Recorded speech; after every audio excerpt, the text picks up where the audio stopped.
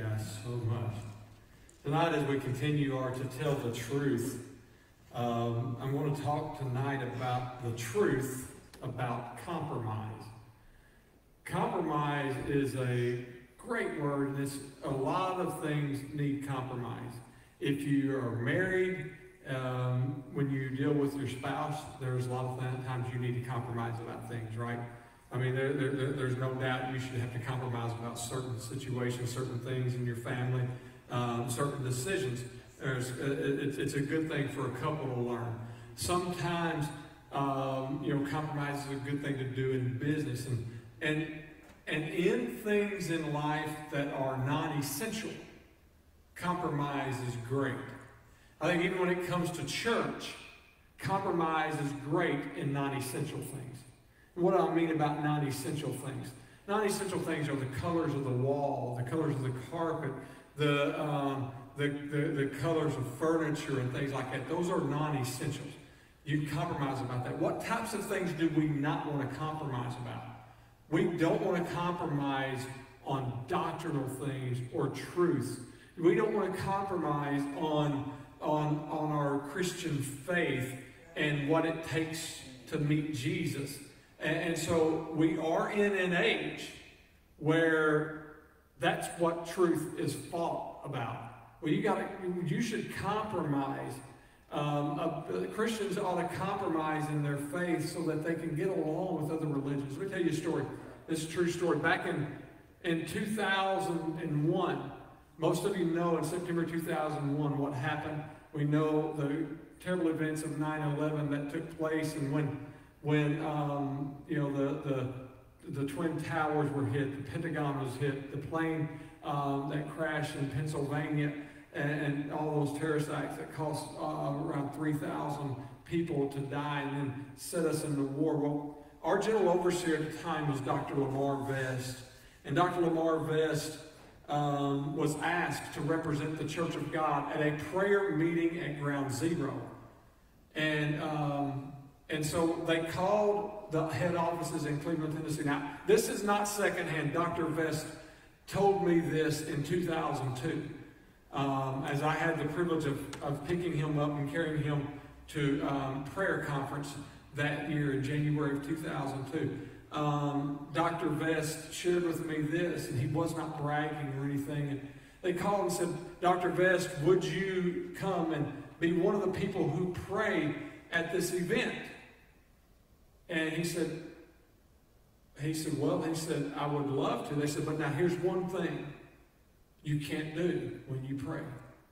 Because this is a multi-religious event. You can't pray in Jesus' name." And so Dr. Vest didn't think about it. He said, right then, he said, "The Church of God will not be represented at this event." And so then they interviewed him on Good Morning America and asked him, "Why does the Church of God not want to do this?" He said, "Look," he said, "it's a fundamental part of our faith that when we pray in Jesus' name. And that we call in Jesus' name when we pray. And if I can't pray in Jesus' name, I can't pray." And so, sometimes what was that? That was a truth about compromise right there.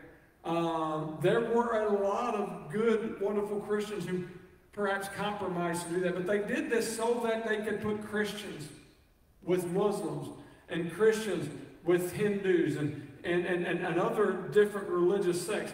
We respect the fact that they have freedom of religion to practice their faith, but we still know that the truth is there is but one truth, and that's Jesus Christ. And so that's what this is about. Again, I'll take you back to Matthew 24, and this is our main scripture for all these that we're going to go over. In Matthew 24, verse 4, it says, Jesus answered and said to them, "Take heed that no one deceives you." That's why we have to have truth. Revelations chapter 2. We spent a lot of time at the beginning of the year in Revelations chapter 2. But when I thought about truth about compromise, this hit me here. There's a powerful part here. And I'm going to read verses 18 to 29. So Just pardon me as Mike keeps up here. In verse 18 it says, "And to the angel of the church in Thyatira write, these things says the Son of God, who has eyes like a flame, and his feet like fine brass. I know your works, love, service, faith, and your patience. And as for your works, the last are more than the first. Nevertheless, I have a few things against you, because you allow that woman Jezebel, who calls herself a prophetess, to teach and seduce my servants to commit sexual immorality, to eat things sacrificed to idols, and gave her time to repent of her sexual immorality, and she did not repent.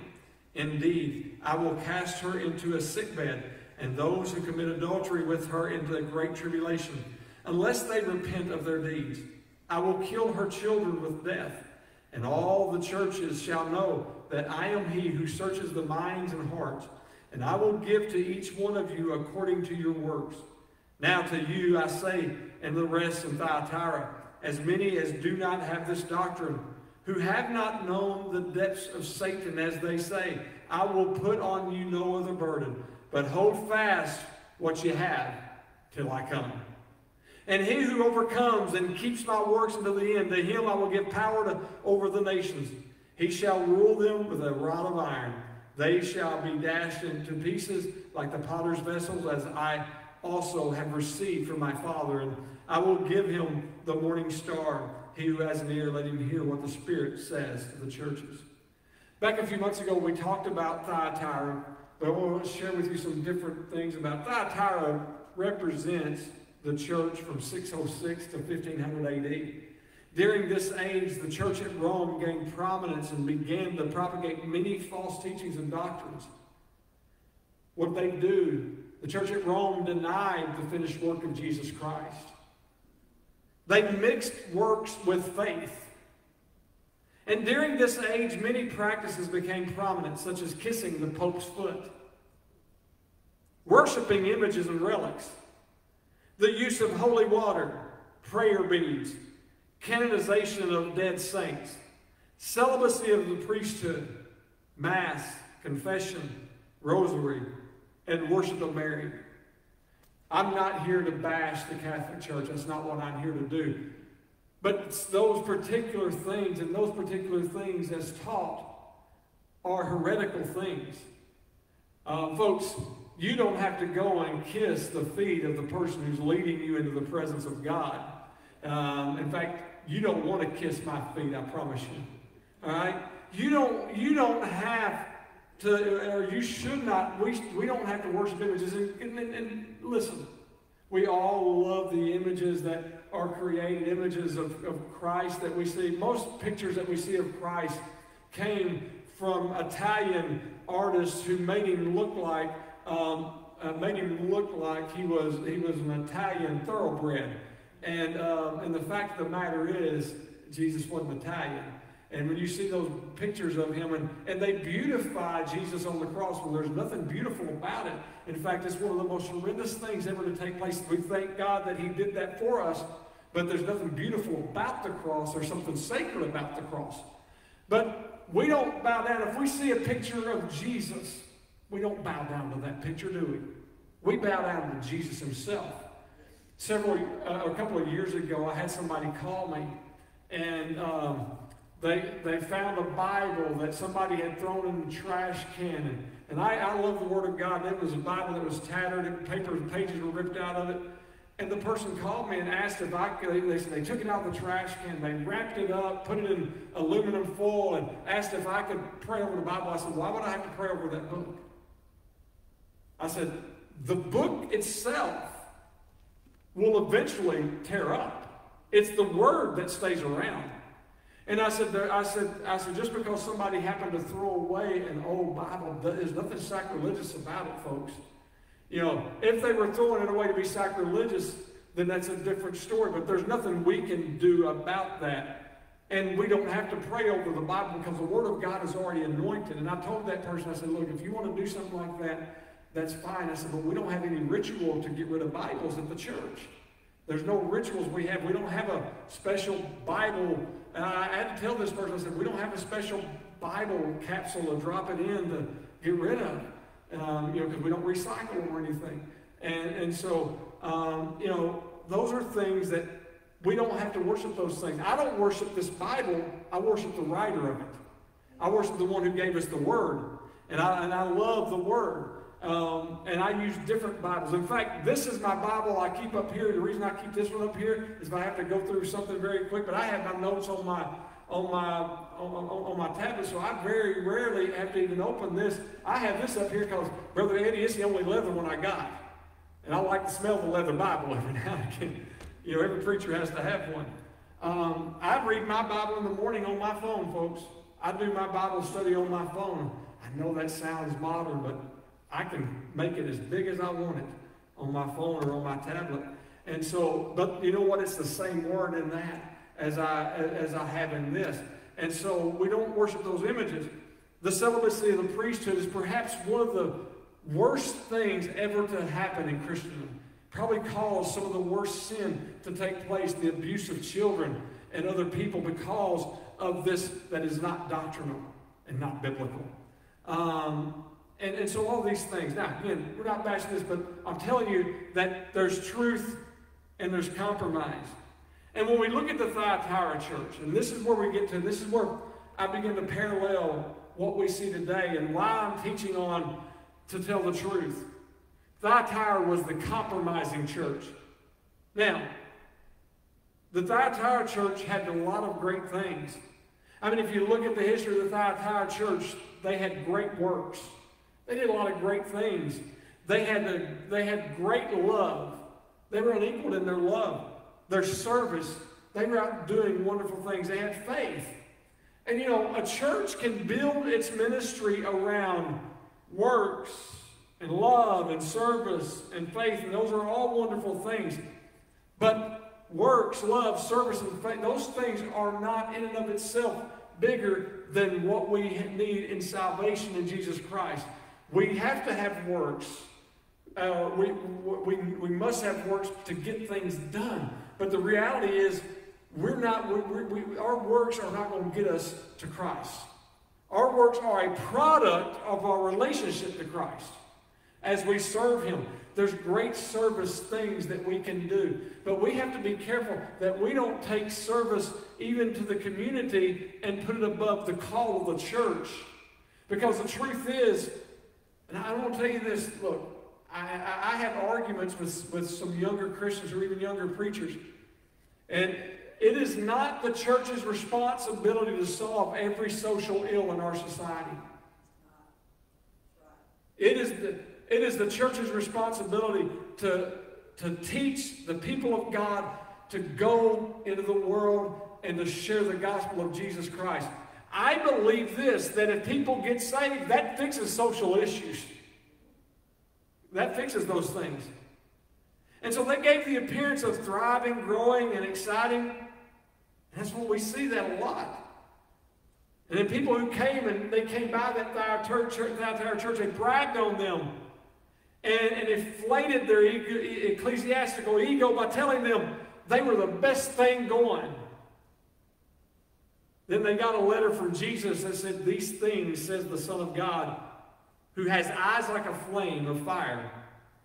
Now that phrase, eyes like a flame of fire, is also seen in Revelation 1:14, where John was describing his vision of Christ. It speaks of the revealing Christ. He sees all and nothing is hidden from Him. And I believe He looks at the American church right now and He says, what a compromising church it has become. You see, we have become a people of compromise. And that's where we get to this, where He uses Jezebel. Now, in that church, there was a person who had that Jezebel spirit. But I'm going to use, when I'm talking about truth and compromise, and the truth about compromise, is Jezebel as part of what we see in the modern Christian movement. Jezebel was a woman of compromise. How do we know that? When she married Ahab, what did she do? She brought her idols with her into the king's castle, the king of Israel. She wasn't interested in abolishing the worship of Jehovah. She was fine with having Jehovah worship and idol worship together. What she wanted was equal time for Bell. Doesn't that sound familiar? Well, we can, in the public schools today, many of them they're glad to teach the fundamentals of Islam and scared to teach the fundamentals of Christianity. Still more than twice as many Christians as there are Muslims in this world today. We still have the only way.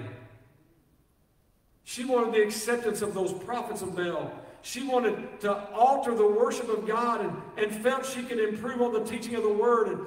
That's what she wanted. That's what we see. The spirit of compromise and domination had gripped that Thyatira church and gripped someone in Thyatira. And that's what we see today. We see in a world today where we have two doctrines being published, the doctrine of the world and the doctrine of the church. So let's take the doctrine of the world and let's put them together with the church. And you can't do that. And you say, well, the world doesn't have a doctrine. Yes, don't you make any mistake. The world has a doctrine. Because the world in and of itself has become a religion in and of itself, because the world wants you to worship the world. They want you to do that. New Age beliefs, humanism, had infiltrated the worship back then. And what has infiltrated the worship today? We accept today all kinds of stuff that we wouldn't tolerate 20 years ago, right? You think of the things we tolerate today that we would, and maybe I may have to date myself, maybe, Brother Kenny, maybe more like 40 years ago, that we wouldn't accept it. Tolerance is the greatest obstacle of truth. Compromise and tolerance. Jesus opened the doors of the kingdom to God, to everyone. Satan claims that there's hidden secrets. Jesus said, I've got this open to whosoever will. Even a little child can understand the truth of the gospel. And what's so sad is we've diluted that gospel so much so. That's why we have the eyes like a flame from Jesus. Because Jesus sees what no one else sees. His piercing eyes glazed upon the Thyatira church and saw something that no one else could identify. He says, I have a few things against you. It's not all well, and there's a real problem. What was the problem? The problem in Thyatira was tolerance. And this brings me, I believe, to what I want to get to about the truth about tolerance and compromise today. Look at Revelations 20, verse 20, or Revelations 2, verse 20, excuse me. Nevertheless, I have a few things against you, because you allow that woman Jezebel, who calls herself a prophetess, to teach and seduce my servants to commit sexual immorality and to eat things sacrificed to idols. No one expected this.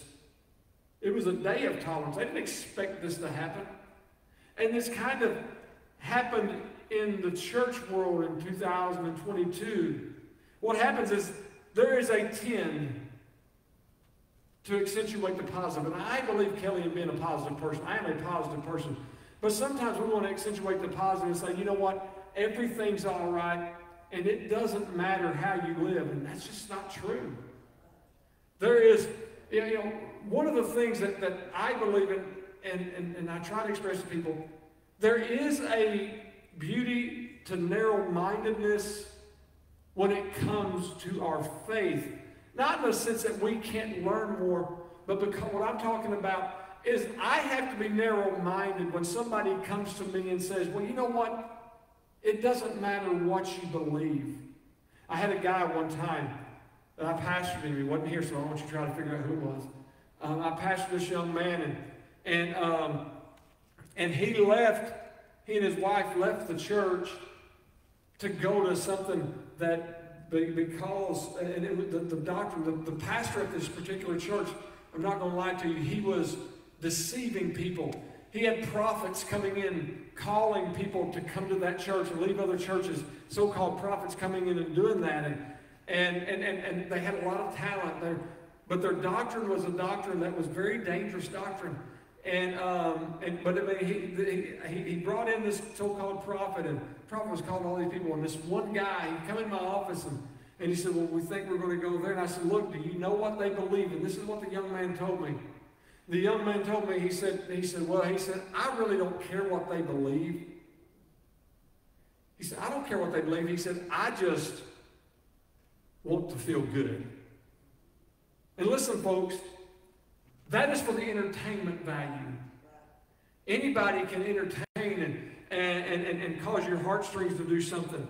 And so, I believe in looking for the positive in people, but there are some times where we have to tell the truth and say, look, not everything in this world that's going on is right. And the church has to make a stand. And that's what they did at Thyatira. They insinuated positive, and they said that, there's nothing negative going on. Let's just, anybody do whatever you want to do, so to speak. Don't even mention it. Let's not talk about sin. Let's not talk about the fact that there's sexual immorality going on.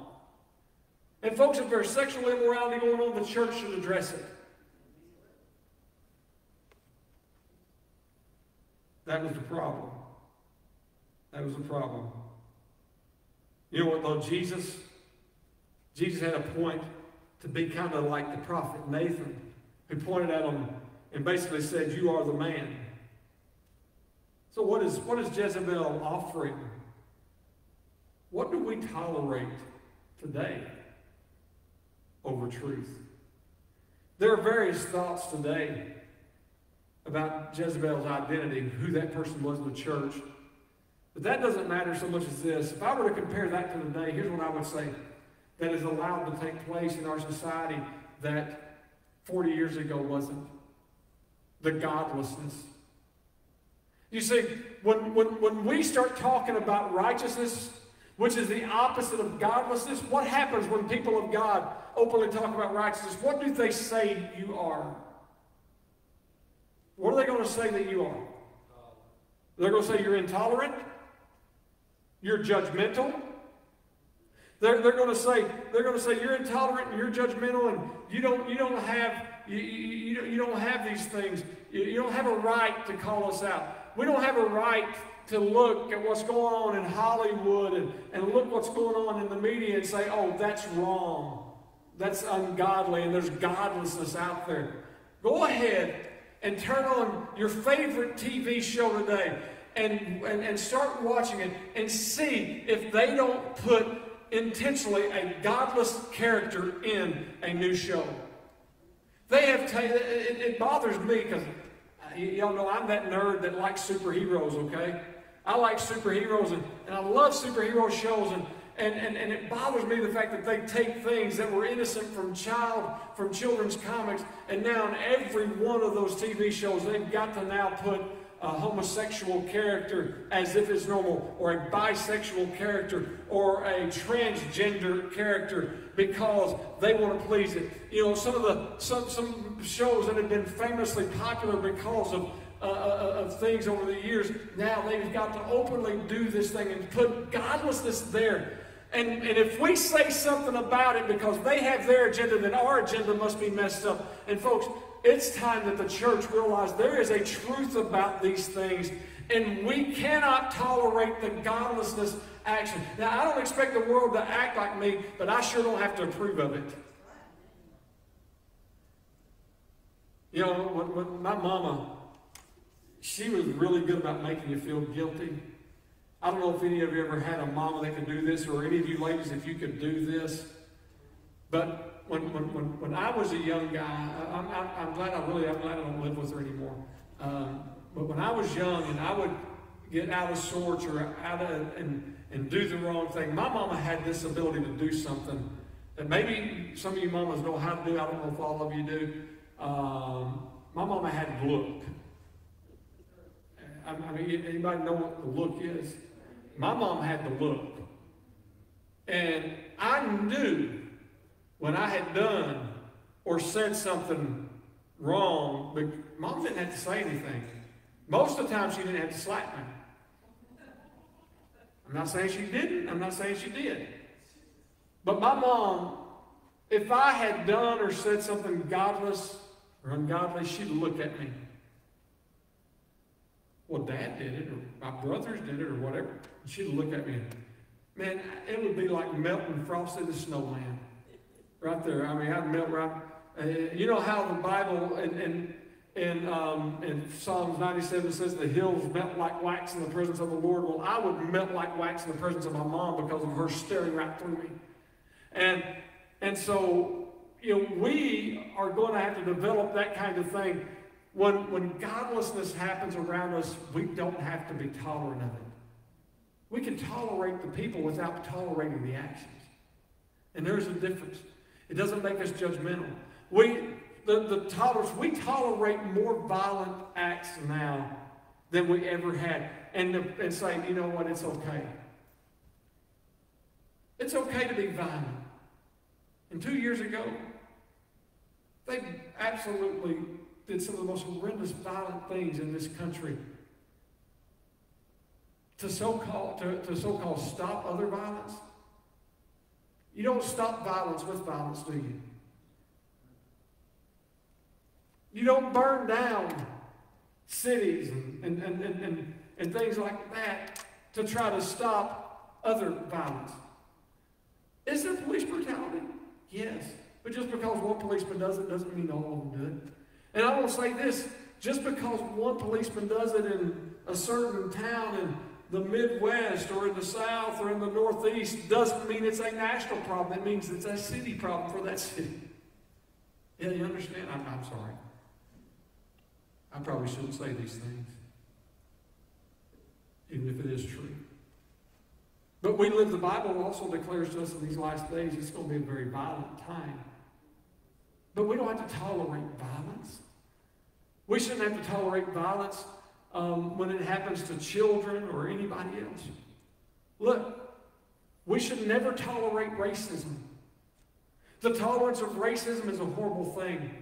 But you don't tolerate racism or you don't combat racism with racism either, do they? No. We have to learn not to tolerate those things. These things are byproducts of godlessness. Idolatry. He said, oh, well, we don't see people out worshiping idols, folks. Don't you dare believe it. I probably ought not go there, but I'm going to anyway. Man, this past Saturday, the largest church in North America was Saturday evening in Fayetteville, Arkansas. 80,000 people.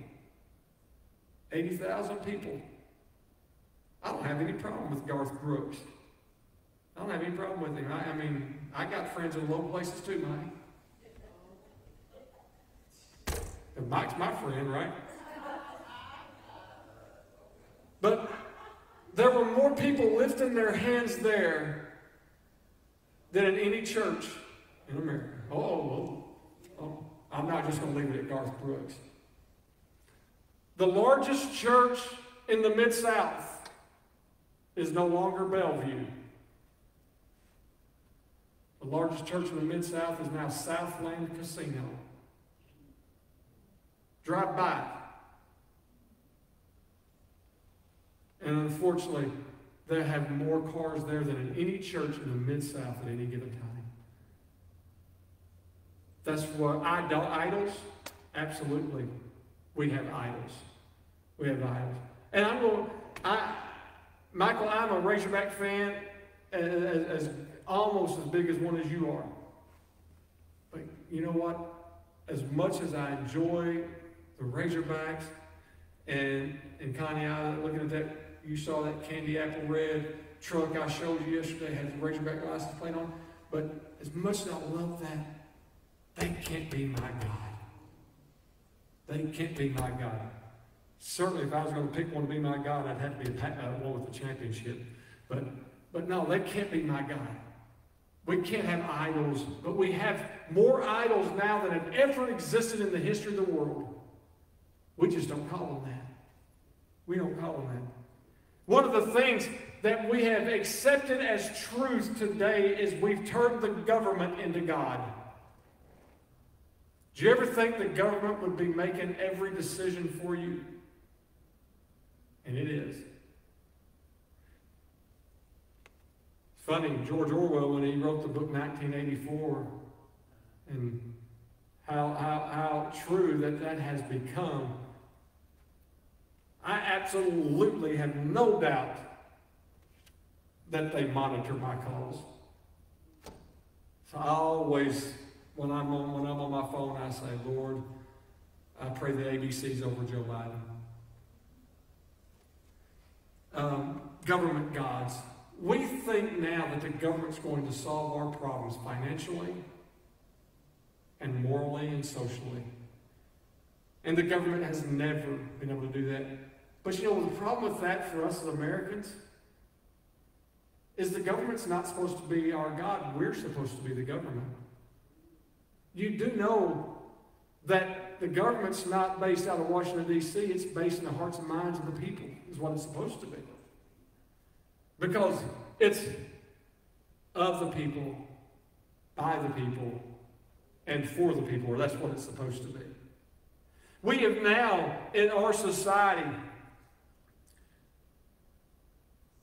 we make normal Sodom and Gomorrah lifestyle.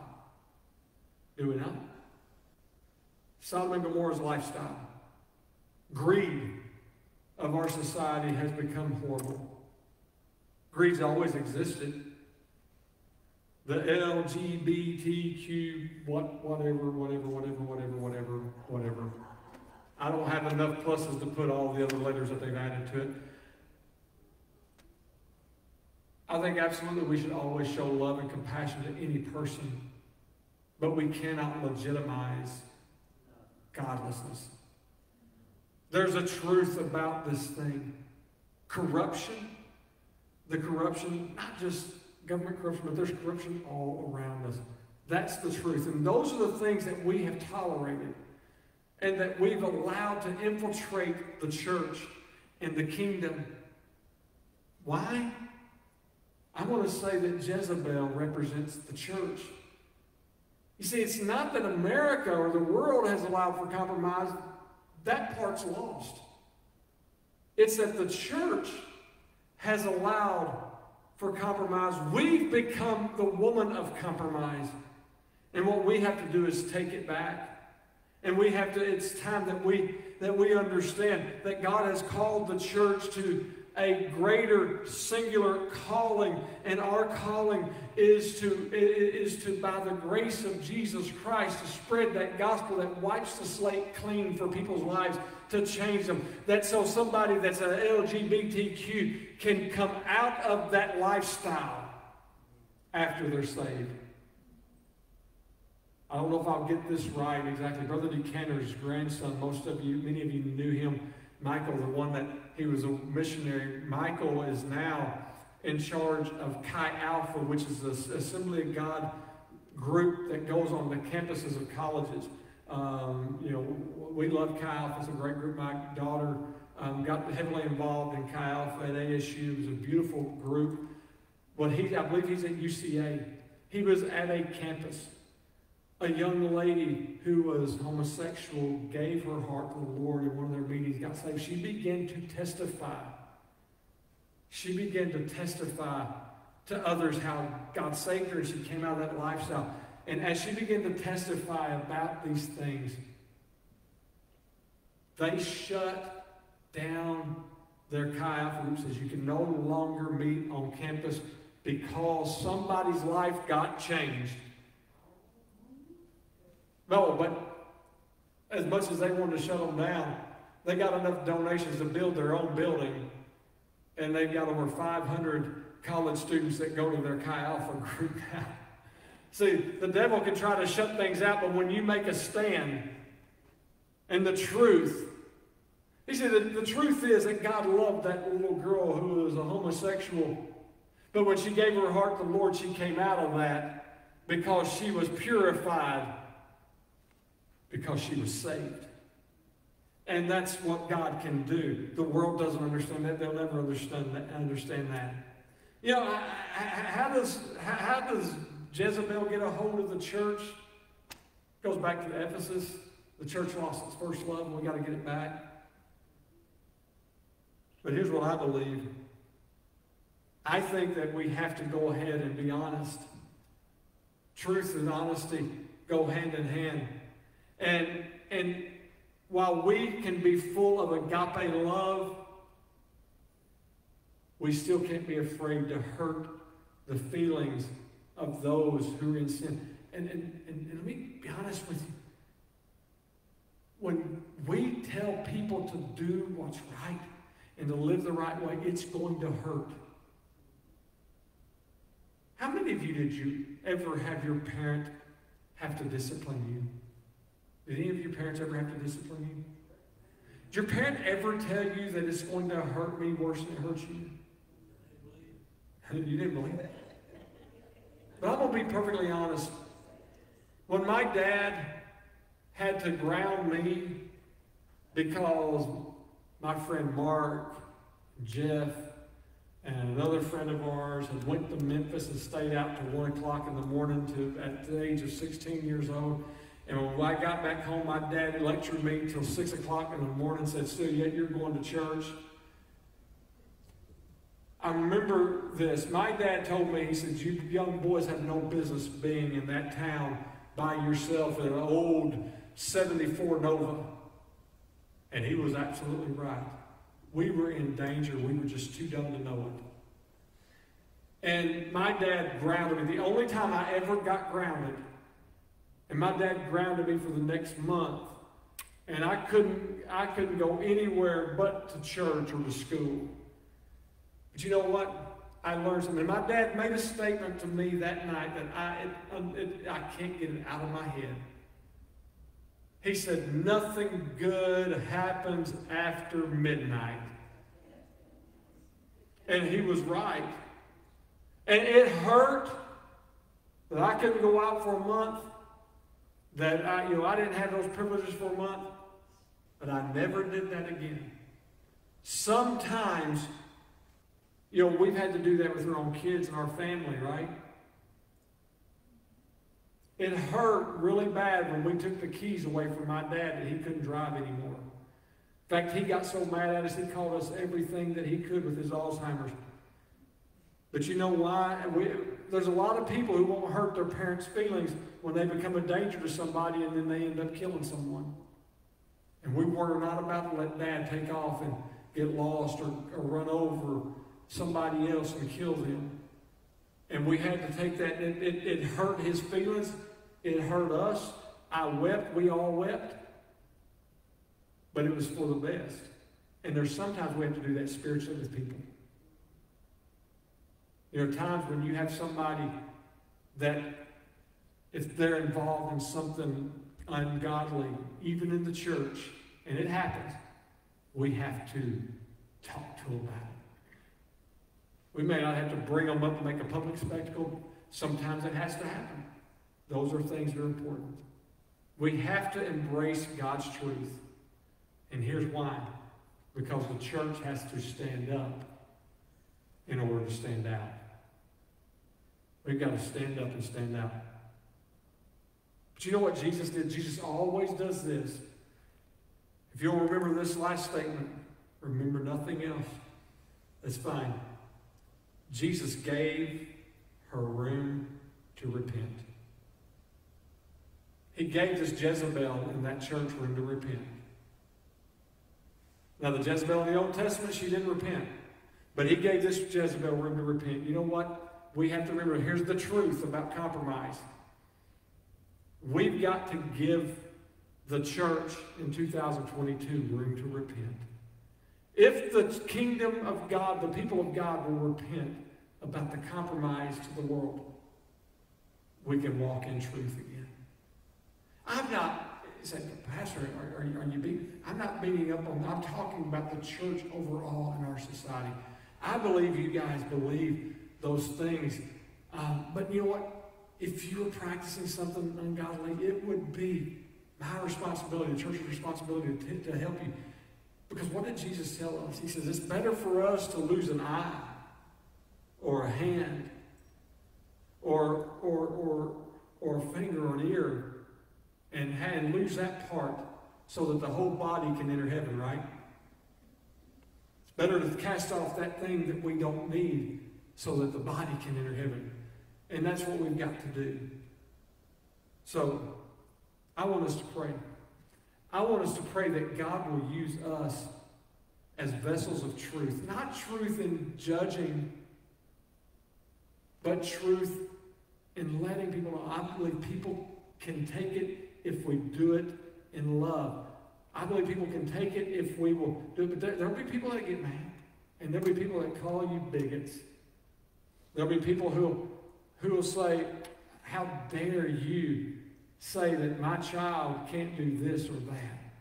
Because I want them to be accepted for no matter how they live their lifestyle. The reality is, God has set in order how people should live, hasn't he?